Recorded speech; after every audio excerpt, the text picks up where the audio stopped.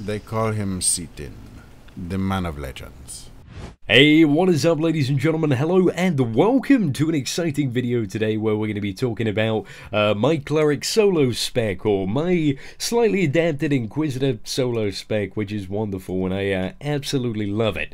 So basically, let's really dive straight into the meat of it. The spec is 61 Inquisitor, 8 Defiler and 7 Shaman. Now, it's 8 Defiler for Loathsome Restoration mainly, and also the damage output from Open-Minded and Obsessive, and also 7 Shaman from Dauntless Courage and also Vicious Streak.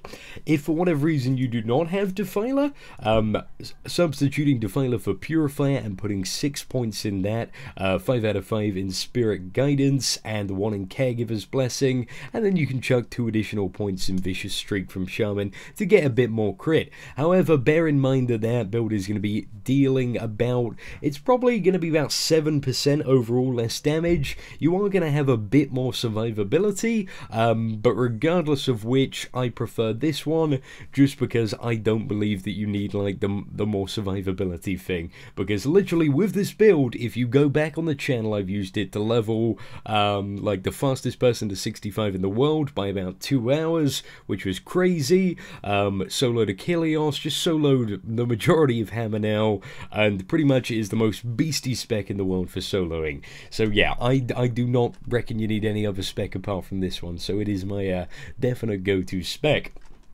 So yeah, that's pretty much it for the very basics of the spec. So we're gonna talk you through the rotation and what you should be doing in open world now. So basically the aim of Inquisitor is to put as many dots up as you can. The dots that you want to put up are your Scourge and your Vex on a variety of targets, and then you want to pull them all together. So as you can see, I'm going to pull Scourge, Vex, then tab target, next one Scourge, Vex, and then next one Scourge, Vex, Scourge, Vex, and once I've got them all together, I want to pop Fanaticism and then hit him with a Soul Drain.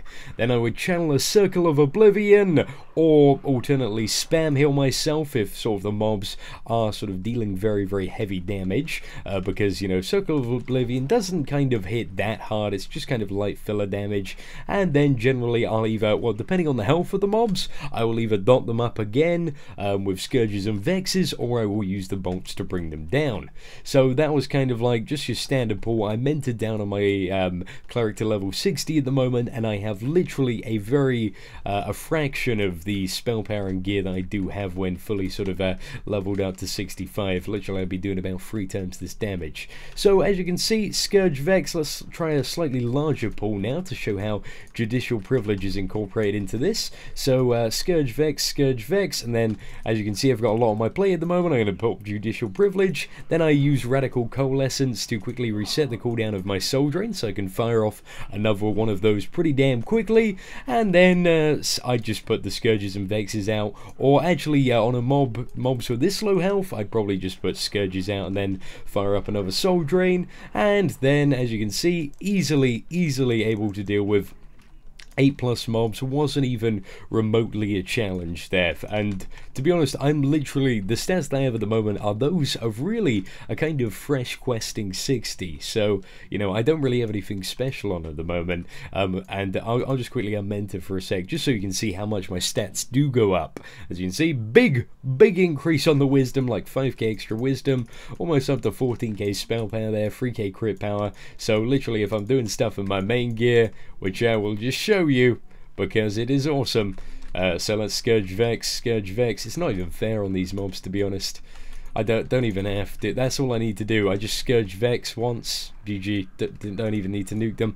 So it's really awesome, especially for sort of farming the Nightmare Tide content, just running around scourging and vexing them. It's brilliant. Scourge and Vex are wonderful dots. There are a few other things that you kind of need to note, and that is that you have a lot of very hard-hitting single-target channeled abilities. Now, you ideally, before you use any channeled ability, you want to use Fanaticism followed by a Bolt of Depravity.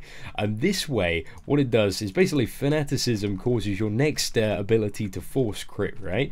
So if you see as a force crit, but then it applies 3 stacks of Zealotry, which increase your critical hit chance with your spells.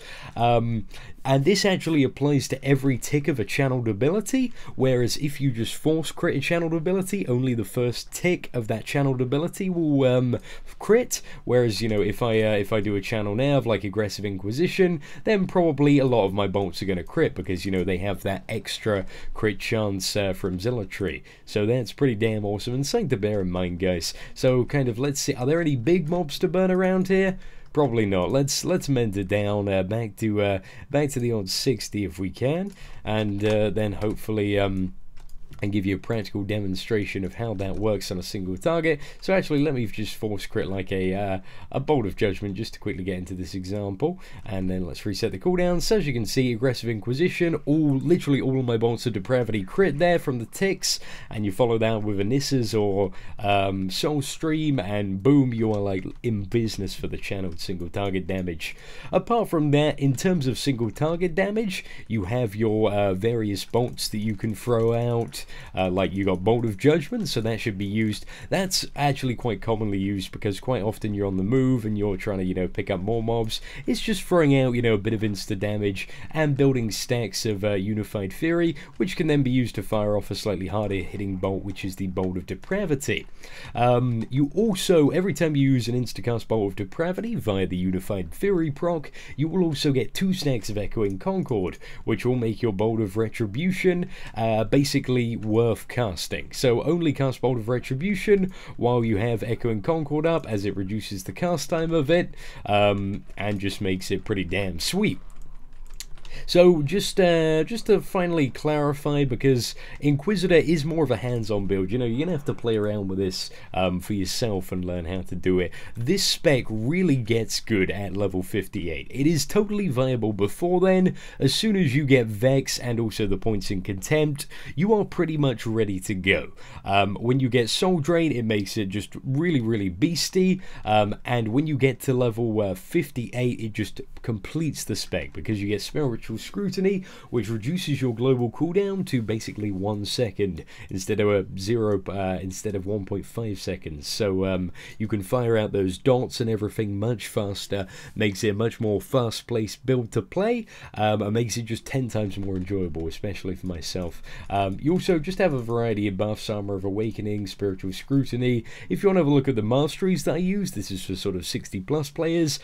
These are the ones that I use for the solo spec. You could possibly replace Soul Collector with Avenging Shield, especially on longer fights like Achilleos, but I prefer Soul Collector at the moment. Just it's very minimal there, but Soul Stream is awesome because it can also be channeled on yourself as a very large heal in sort of dire situations, but you will not unlock that until 65, just as a bit of a heads up. So ladies and gentlemen, thank you for watching. I hope you enjoyed the video. Let me know if you have any questions in the comments. I'll be happy to answer them. Apart from that, take care and have an absolutely great day, guys.